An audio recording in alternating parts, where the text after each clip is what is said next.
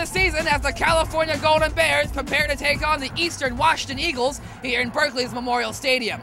Will this be a scheduled win as intended, or can the Eagles pull off a stunning upset? Let's find out. The crowd knows how to cheer, the flag knows how to wave, and oh, hello there, let's play some football. Less than 4 minutes into the first quarter, Kevin Riley sneaks in for a California touchdown, 7-0. But the Eagles are having none of that as QB Nichols lobs it 36 yards to Aaron Boyce. Bam! And that sets up this short pass to Grant Williams into the end zone. Touchdown Eagles, 7-7. What the hell's going on?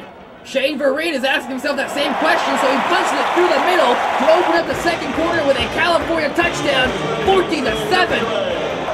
This sack by Cal's Mike Mohammed caused a fumble that's scooped up by Michael Kendricks and carried some 45 yards, setting up the offense just 5 yards from the end zone.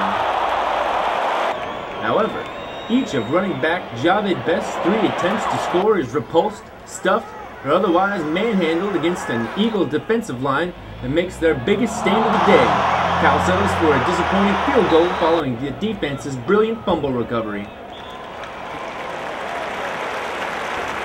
The Bears would rush for 342 yards total yardage for the day, but only 165 yards passing.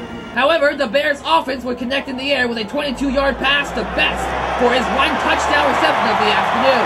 Cal extends its lead 24-7. And to start off the half, Shane Vereen takes the kickoff. He takes it to the 20, the 25, the 30, the 35, the 40, and he's brought down after a 34-yard kickoff return. He sets up Best's 1-yard jaunt backwards across the goal line for another California touchdown. They would go on to score 4 more during the game.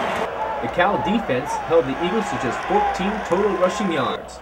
Here, Jared Price took one of the 4 sacks Cal had on Matt Nichols. Cal came into this game tied for the lead in sacks in the NCAA. Linebacker Michael Kendricks leads the Pac-10 with 26 tackles this season, and the band just loves it.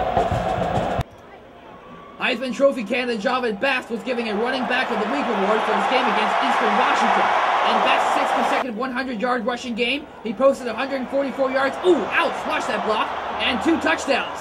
He cracked the 2,000-yard mark last Saturday for total career rushing yardage and is only about a football field's length away from the school's all-time top 10. And with their second game of the season, the Golden Bears have their second blowout of the season, taking out the Eagles 59-7. But as we mentioned before, this is merely a scheduled win. The question is now, can the Bears keep it up in their away game next weekend? We'll find out then. For CalTV Sports, I'm Yao Do.